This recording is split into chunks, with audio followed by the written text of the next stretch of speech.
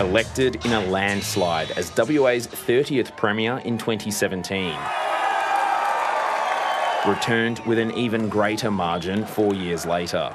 And I promise we won't let Western Australia down. Mark McGowan's personal profile exploded during the pandemic as West Australians overwhelmingly swung behind his hard border.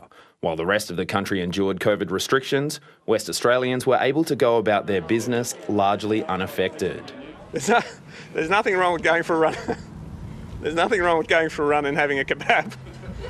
Soaring to a 91% approval rating, Mr McGowan wasn't afraid to take on his critics.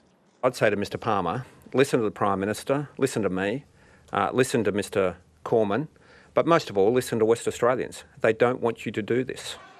Born in New South Wales in '69, Mark McGowan joined the Labor Party in the '80s, inspired by former Prime Minister Bob Hawke.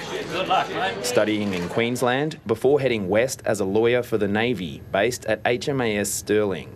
Settling in Rockingham, he got his start in politics on the local council. It's also where he met his wife Sarah and where they raised their 3 children. He was elected to state parliament in 1996 and was parliamentary secretary to Jeff Gallop and later education minister under Premier Alan Carpenter. Bounce the ball on the left. In 2012, Mark McGowan took on the role of opposition leader. After one failed bid to become Premier, he pulled it off the second time around, pinning everything on his plan to transform Perth's rail system into Metronet.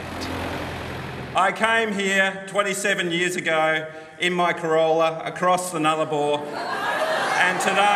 and today the people of Western Australia have made me Premier. Thank you.